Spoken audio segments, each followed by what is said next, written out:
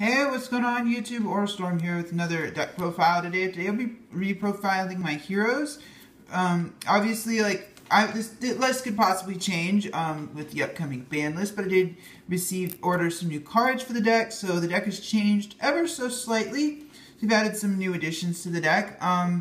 I will say that this deck probably will be reprofiled again when the ban list drops, and I don't honestly think it's that far away. I think we could see a ban list as soon as the Megatons drop, and it's only less than 2 weeks from now. So anyway, with that out of the way, let's get to deck profile. So first off, of course, we've got the 3 copies of Elemental Hero Shadow Mist. Basically, this is like the pseudo Stratos of the deck, as long as Stratos is, firmly placed on the ban list here in the TCG. Shadow Mist is the next best thing. Obviously you play 3.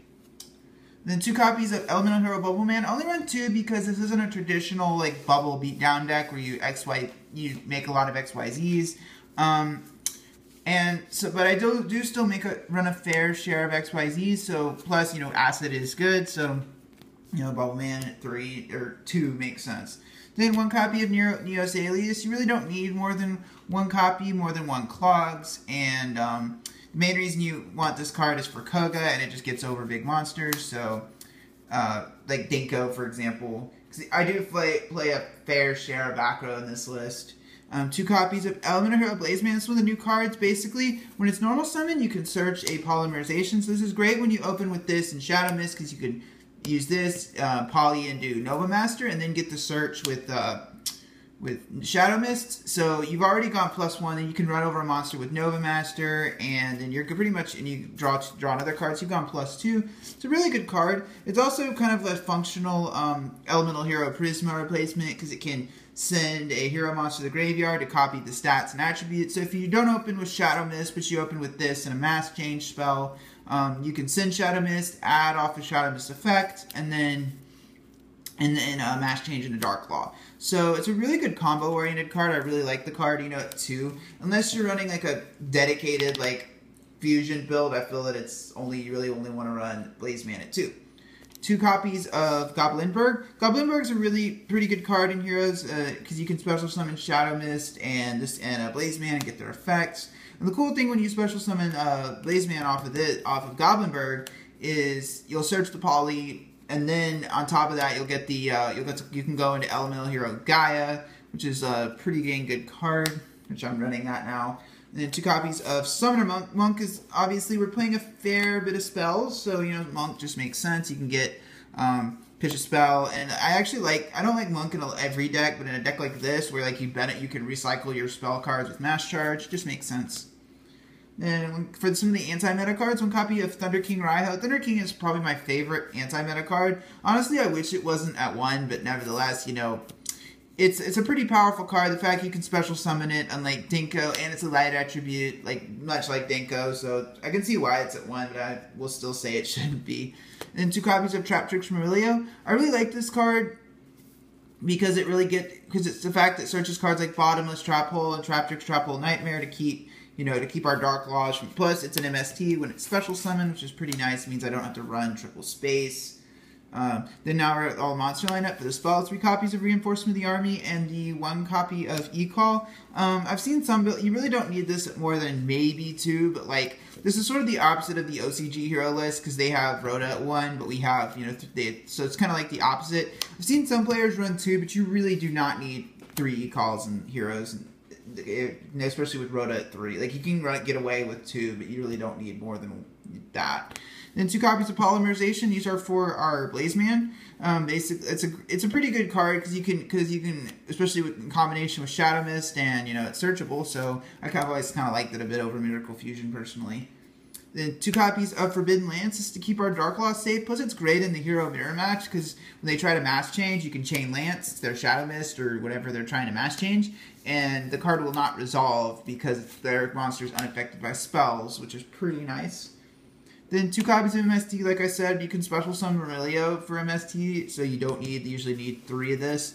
I still like having 2 spaces in my decks no matter what, even though the floodgates are gone for, the pendulum decks, unless you're play a ton of Necros at your locals or your events you're going to, MST is your friend.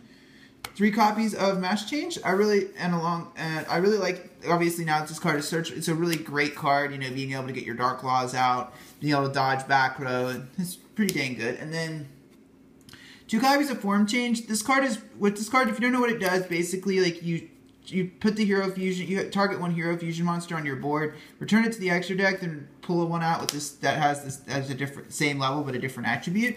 So what's cool about this is you can actually use this. You really don't need to run this at more than 2. It is searchable off of Anki, but it can be dead and clog a bit at 3. So kind of 2 is kind of the ideal ratio. You can search it off of Anki, then form change your Anki into whatever, you know, Masked Hero you want to pull out of your extra deck.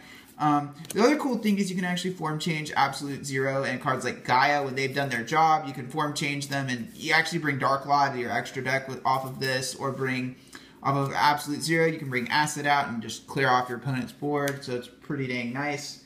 Then last 2 spells, 2 copies of Mash Charge. This is one of the reasons I like Monk in the deck, because you can just, you know, pitch Monk to set this up, then Mash Charge and add the spell back. It's a really good card. You know, I don't really think you need 3, but 2 is kind of ideal. That's all the spell cards for the traps. And 3 copies of Powerful Rebirth. The reason I like this card over Call the Haunted is, first off, you can special summon your Shadow Mist back, and this isn't binded to the monsters. Like if you go this and they space it, you'll get to keep the monster. And the level change is not really that relevant, because in Heroes you don't really, most of the time, what are you bringing back? A Shadow Mist, or on rare occasions you might bring back a Thunder King Raiho to disrupt your opponent's plays. And you're never really going to XYZ with a target you brought back with this. So I feel like I like this card a bit more over Call the Haunted, because and you could run a Wasted Dragon Souls instead, but I just like the card. I think it's really good. Especially in, like, I've ran it in a lot of Mist Valley Ninja decks. It's really good because you can just keep bouncing it with Falcon and then just keep special summoning monsters back. It's pretty irritating sometimes to some players. 2 copies of Fiendish Chain. I've always liked Fiendish Chain a bit over Breakthrough Skill because it keeps the monsters from attacking. Particularly in this deck, like, I feel like Fiendish is really good. And then for the Traptrix targets, 1 copy of Bottomless Trap Hole and 2 copies of Traptrix Trap Hole Nightmare. I don't run Time Space Trap Hole, but I've been debating whether to make room for it. Nevertheless, these cards are like, I like Traptrix Trap Hole Nightmare. The card is actually pretty good because most of the time, like, it stops like board wipes, like Black Rose Dragon and stuff like that. Plus, in combination with stuff that's going to try to get your Dark Claw off the board. Most monsters that are special summoned are going to activate their effects, and Bottomless is just one of the probably the best staples in the format right now. Now that's all the main deck for the extra deck. 2 copies of Masked Hero Dark Claw. I've been debating bumping Dark Claw up to 3 because I can form change him out with Gaia, but like I'm kind of settled at 2. Like, Dark Claw is a really good card, like, obviously, but like you don't want to rely on it, but it's too good not to play. So kind of like 2 is kind of the ideal number in my opinion. Then 1 Masked Hero Anki. Basically, I love this card because it allows me to get form changes out of my deck and then kill my opponent faster. It's really good. So I feel like Anki is like a necessary card. Then 1 Koga. I really like Koga because even though you won't bring it out too often, like, you can bring it in off of form change and then just push for more damage. It just gets bigger the more your opponent spams the field, and it's just a really good card. And 1 copy of Masked Hero Acid. It's a Harpy's Feather Duster. When it special summon off Mash Change, you can also bring this in off of Form Change for Acid and just clear off your opponent's entire field. And there's very little, like, they can Fiendish this, but there's very few ways for them to dodge Ab-Zero now that we have Form Change, so it's really dang good. And then for another Form Change target, 1 Masked Hero Dion. Basically, this is here in case I want to, like, smash into my opponent and bring a Shadow Mist out of my deck and search a Mash Change. Just a really good card for pushing damage. Like, if I form change this out, run over a monster, search Shadow Mist, and then I can Mash Change again. It's just stupid good.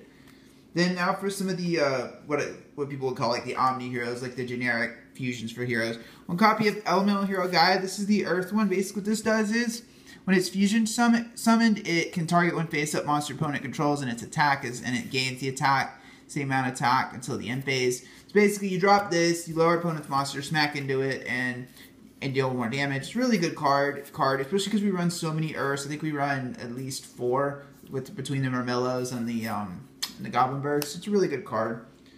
And then 1 copy of Absolute Zero. This card is, like, probably one of those cards in Yu-Gi-Oh! It's going to be eternally good. I really like it in combination with Dweller, and it's obviously really good in the Necros matchups because they're all water attributes. So like this thing, granted if Unicorn is out, this thing could just smack over Unicorn. And it's a really good card in that matchup and any kind of water-based deck because it gains 500 attack for all water monsters. Plus it combos really well with Dweller, which I do run the extra deck, so makes sense. And then, of course, the one copy of Elemental Hero Nova Master. Basically, I love this card because you can run over monsters. Even unlike, you know, other cards, like it doesn't have to run over send the monster to the graveyard in order to get the draw. So like if you have Dark Law out, you run over a monster, you'll still get the draw off it, so it's really nice. And then now for the XYZs, one copy of Abyss Dweller. Abyss Dweller is still a really good card, especially in combat in this deck where you have, you know, Bubble Band, you can exceed into this, and it goes up to 22. It's a lot more difficult to deal with at 2200, so, you know, why not? And one Evil Storm Exciton Knight, you know, it's pretty much a staple at this point. I feel like Exciton's always going to be a really good card, and so obviously it's there when you need it. One copy of Castel. Like obviously Castel's a really good card. Is spinning any face-up card that's giving you problems is, you know, good for obvious reasons. One copy of Excalibur. Basically, this is mostly here for towers out, but it's also really good for pushing damage and, you know, 4K beater. Why not? And then one copy of number 101 for dealing with, like, sometimes you don't always want to spin a card back to the deck, but it's going to come right back, so that's why 101 is in here. I always like 101, having both 101 and Castel rather than one or the other. And then lastly, one copy of Karen Gorgon. I really like this card in combination with Dark Law because it keeps Dark Law from being breakthrough skill, being just chained, etc. Basically, that's what it's here for. It also can redirect MSTs, so it's a pretty good card, and I feel that like I played in any rank 4 extra deck. So anyway, guys, I'd like to thank you guys for watching today. I really appreciate it when people watch my videos. Tune in on Tuesday, Thursdays, and Fridays for more Yu-Gi-Oh content. And if you like what you saw from this video, please subscribe. So, Storm signing out.